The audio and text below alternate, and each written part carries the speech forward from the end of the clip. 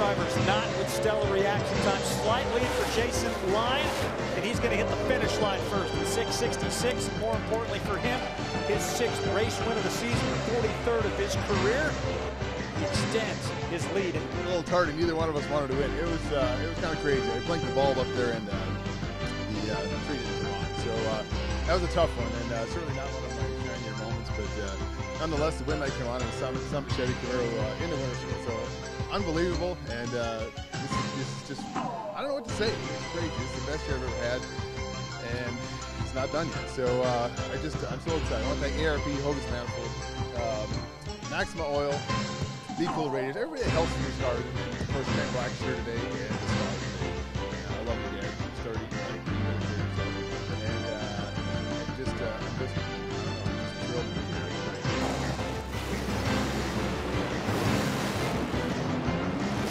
TJ snapped it. 4:03.8 on a itty-bitty hole shot. As his reaction time offsets a performance advantage of Matt Hagan by 8th margin of victory. A little bit more than 100th and a half. Tommy Johnson Jr. has got his first win of the year and the last automatic spot in the Traxxas Funny Car Shootout. You have to dig deep, man. Hagan, he's one of the best levers out here, and this team's been fighting all year, and I've been coming to the tree every time for them and trying to do my best. And I knew they'd get it, knew we'd get it lined out. John, Rip, all my guys in the Make-A-Wish team doing a great job this year. And they give you an opportunity, you have to seize it, and we did. I wanted that one bad. And happy Father's Day to my dad. Happy birthday to him as well. Same weekend. Happy Father's Day to everybody out there. But Terry, we did it. We got us in the Traxxas Shootout. Woo! Somebody forgot to tell Sean Langdon, though. 383.8 for Phil Schuler, Todd Okahara. Good moment for a team that was certifiably struggling out of the gate, but they are turning it on here in the middle part of the season. Second Bristol race win for Langdon, the 12th of his top fuel career. You're lucky every once in a while, right?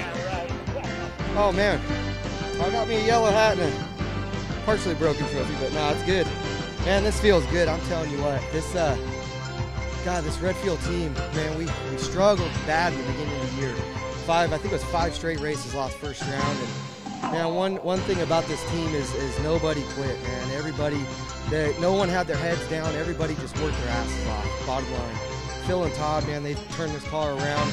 And I got to say hats off to all the other crew chiefs. Within DSR, when we were struggling, it wasn't about individual teams. Everybody came together, and we had other teams, with Ryan Karate, Mark Oswald, those guys, they came over and helped us out too. But man, for Redfield, for Sandvik, Toyota, everybody with DSR, man, this feels good.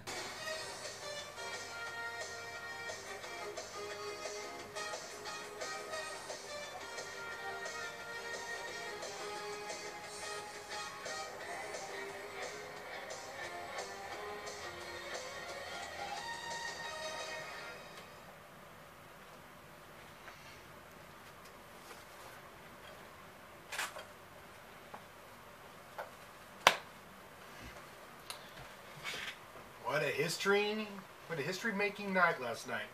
All right, guys, my SWR. Boy, let's get down.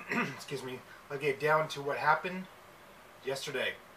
History-making, which I'll get to in a bit. But NASCAR, there was only the Truck Series race and the Xfinity race, and Sam Hornish got the win. So, which I didn't watch it because I didn't know it was on early. So I watched the drag race. So, but yeah, I mean, plus then Hornish was driving for Joe Gibbs. If you know, Joe Gibbs is having some success lately, so pretty much give him win. But yeah, and well, actually, I think Joe Gibbs made a sweep by Iowa because his well, it's Kyle Busch Motorsports, but the parts are by Gibbs. So if you know what I mean. So yeah, I forgot his kid, that name. William Byron, that's the name. Yeah, he is an 18-year-old and he drives for Kyle Busch Motorsports, but the parts are under Joe Gibbs. So that's, I mean, same with JR Motorsports. It's under Hendrick. So kind of go with. I mean, I can't see drivers who've been there kind of early have all that money to make a race team. They actually got to have some backup. So that's how it works. And in NHRA, well, KB Racing yet again another final, and then another car won. Jason Line got it done, and then in DSR it was both top fuel. I mean, Funny Car and top fuel with Tommy Johnson and Sean Langdon getting the win. So now they're off to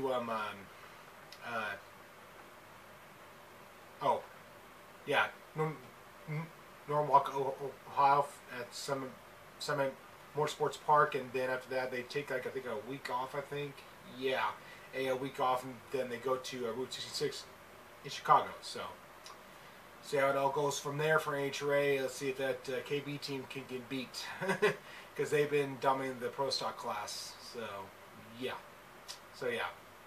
and boy, WWE, boy. I mean, it was kind of no surprise because he said he was going to do it, but when he won it, he did it.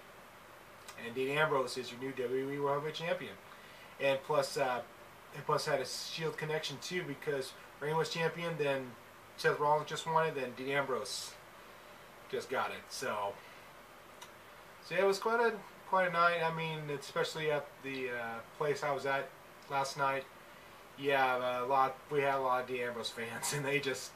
Yeah, huge pop. So, and plus I was happy too. I mean, to just see a guy who had a rivalry with Seth Rollins finally accomplish something against him. So yeah, because Dean Ambrose has that kind of Stone Cold gimmick in a way. So, not all the way, but some of it. But now it's the era of Dean Ambrose, so we'll see what happens. And plus with the draft coming up here too, not too soon. So see how all that's going to work out. And plus the other matches too. Natalya has a heel turn, and then plus the New Day defended their tag titles in that Fatal 4-Way match. And AJ Styles was the better man with a little help from the Bullet Club. And then. And Rusev beat Titus, no surprise. And then I think there's some other match. Oh yeah, Baron Corbin beat Dolph.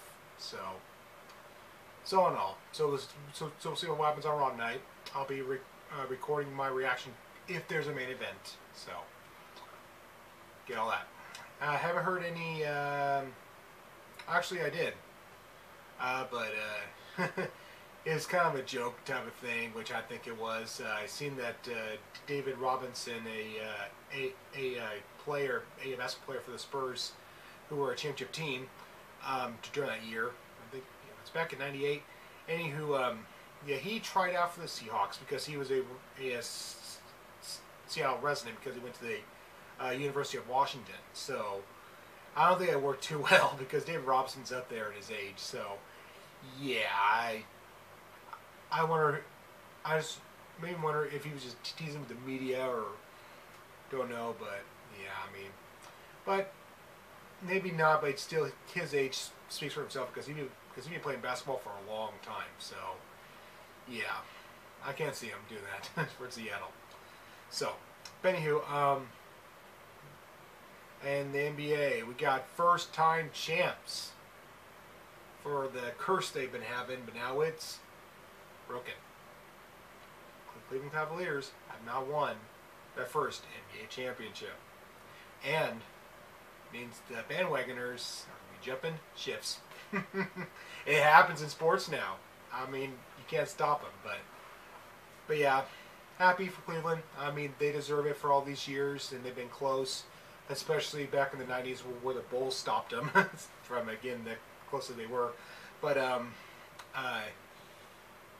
as far as, yeah, I mean, it's a great, I mean, at least if they get their basketball championship out of the way. So, because they had in baseball and football, and now they got one in basketball. So now the town has 3 championships in 3 different pro sports. If you don't count college sports, such as Ohio State. but anywho, yeah. Good for them. And now it's on to the draft and see who Portland picks up. And hope that Whiteside goes to Portland. Cross the fingers on it. Need the guy. Need him. Durant, not so much. Whiteside's a guy that they should get. And now the MLB standings here. Oops.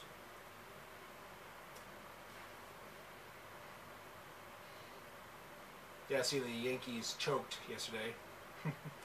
And plus, Seattle lost.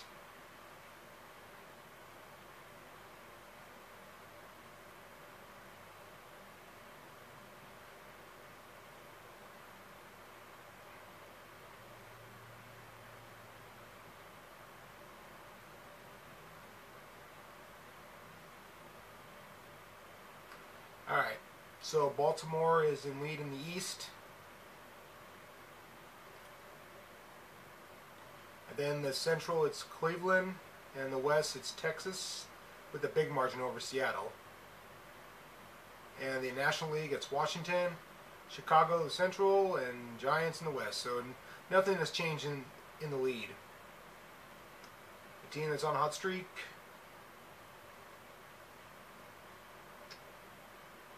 is the Rangers. They won 6 in a row. And team's not doing so well.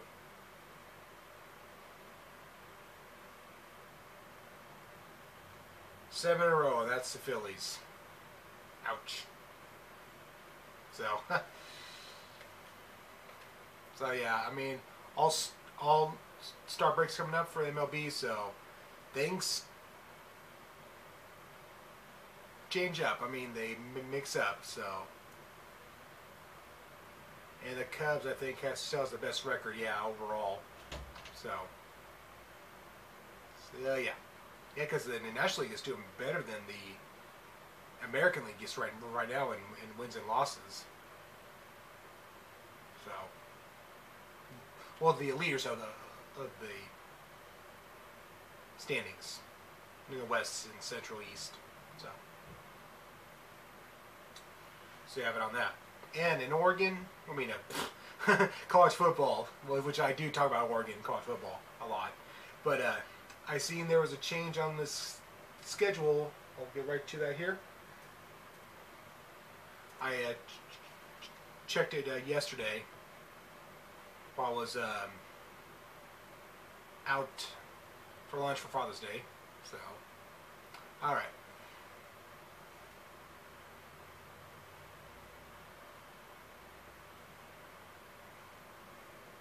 Oh, okay, that's volleyball. Okay.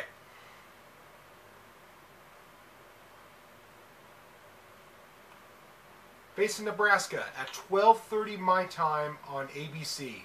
That's the only change. Yep, that's the only change they made to the schedule. So I'm happy.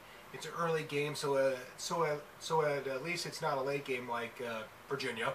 But yeah, so that's good. So I was kind of expecting for it to be prime time because they're kind of two big teams going against each other. But early, I don't mind. So we'll see how the Ducks handle Lincoln. So, and plus against their old rival coach from the Beavers. Yeah, Mike Riley. So, see how all that plays out. Can't wait. September 3rd. It's not far away, so yeah, itching. About less than 3 months away for college football. Can't wait. Can't wait. So, anywho, no other news. You all saw what happened in college baseball, so I don't want to get into that. So, actually, I don't. Here, maybe I should. Sorry, maybe I should.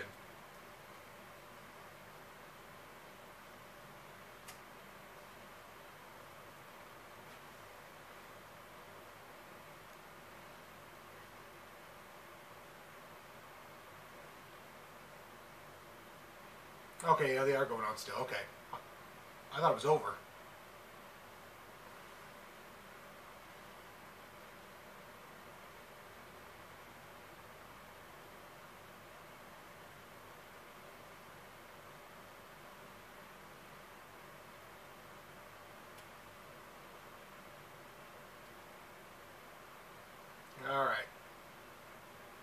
So bracket 1's going on right now between Miami and Arizona, and Miami has 1 loss. Then UC Santa Barbara, no, Oklahoma State, UC has 1 loss. Then bracket 2, it's Florida and Texas, and Texas Tech, and they both have 1 loss. And Coastal Carolina and TCU have no losses. So there you have it on that. So the Elite Eight is there still for the College World Series. So it's section not done quite yet. It's going on still. So I'm kind of pulling for Arizona in this because they're the only Pac-12 team in the bracket. So yeah. So you have it. So I've got nothing else mentions coming up. Yeah, just as far as I know. But anyway, here's my BGM choice of the week.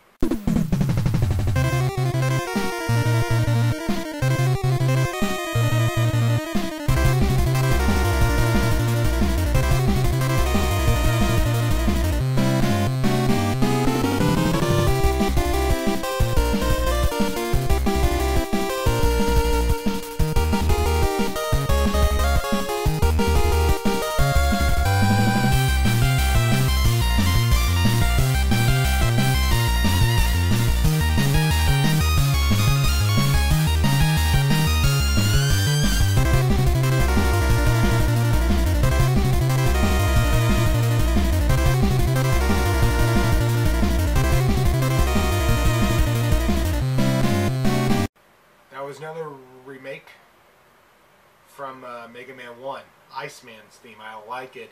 It's actually from the same maker who made the Cutman and the Flashman remake. So guys, go check them out. I will give you the link under the description to go check them out. So might listen to some of his works. You know, you might like him. So I'm gonna do 1 more next week, and then it's off from there. So anywho, videos coming next. Oh no, wait, my subscriber of the week. Sorry, forgot. Anyway, I've been listening to this guy's game reviews, and they're pretty good. It's Stan Birdman, B-U-R-D, man. I've been listening to him for quite a while. He does game reviews. Most of them, all game reviews, bad, good, you know, but he's got quite a following. He's got over 55,000 subscribers. Yeah. So, yeah, 55,874 as of now. So, if you guys haven't saw him yet, go check him out. So, I'm going to see what he put up recently here.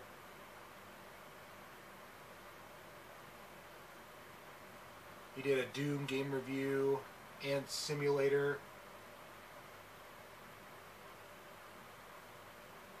Shachimi game review, Mirror's Edge. Oh yeah, I've seen Jacksepticeye play that game. He also did 2. Tom Clancy's The Division game review, TMNT, Mutants in Manhattan. Yeah, I've been hearing about that game. I didn't think of it too much. I only just watched the playthrough of it. That was good enough for me. And Transformers, Devastation game review, and a Gauntlet Slayer edition, Fair City, Primal, Uncharted 4, the worst game ever made, Predator. Yeah, that's the bad ones.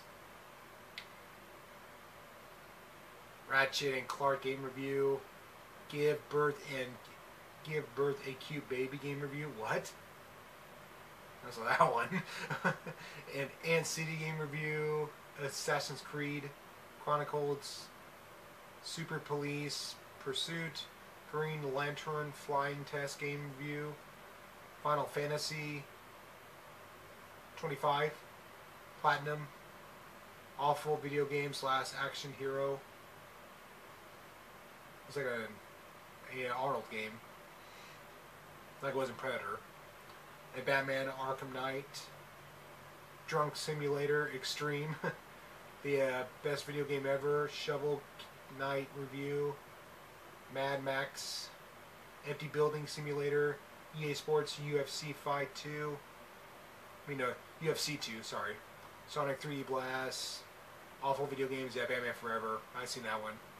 And same with Dark Castle, yeah, that was a bad one too. Awful Video Games Challenger, no, Cliffhanger review, and then Awful Awesome Possum, yeah, I heard about those. From another certain game reviewer, so back in 2007, 2008, during those times. So there you have it. So if you guys have checked him out, go check him out. He's got more than what I read, but I just went through the first page. So yeah. Might not be as popular as Markiplier or Jacksepticeye guy, but he's good. So guys, go check him out. If you haven't, do so. And videos coming next. Still working on my NCAA 10. So I'm getting through where I am now. It's the Conference USA. So I just had some close games on it lately. 2 of them were classics, instant classics. So yeah. So with that coming up, and plus, yeah, last night well, I'll just show you on the highlights but not every photo, but well, if I have the time, I post a photo of the game, because sometimes when I'm playing, I'm in a hurry or I have to go to work. So yeah, I mean, I kind of do. Sometimes I forget to post a photo of the game. So yes, that's coming here not too soon. It's in the future. So and plus more NASCAR 07. So and plus I just did a video recently. So because I only had like about 3 left on my USB drive, so I had to make more. So yeah. So that's it. Got nothing else to mention as far as what's going on in this world. They've been talking about a lot about that shooting in that bar, which I didn't realize it was a gay bar until I said what I said about it last time. So I just seen it said bar, so I didn't know what it was, which type of bar it was. I just thought it was a regular bar, but it was gay bar. So, but this guy's history is trying to be an ISIS member. So yeah. What's going on? You don't know. So yeah, I won't say any more. That's it, guys. Just take care. Don't do anything dumb. Be smart. Just stay classy. Be yourselves. That's it. So from the guy who has a big YouTube account right here in the small town Pendleton, Oregon, going out. Take care, guys.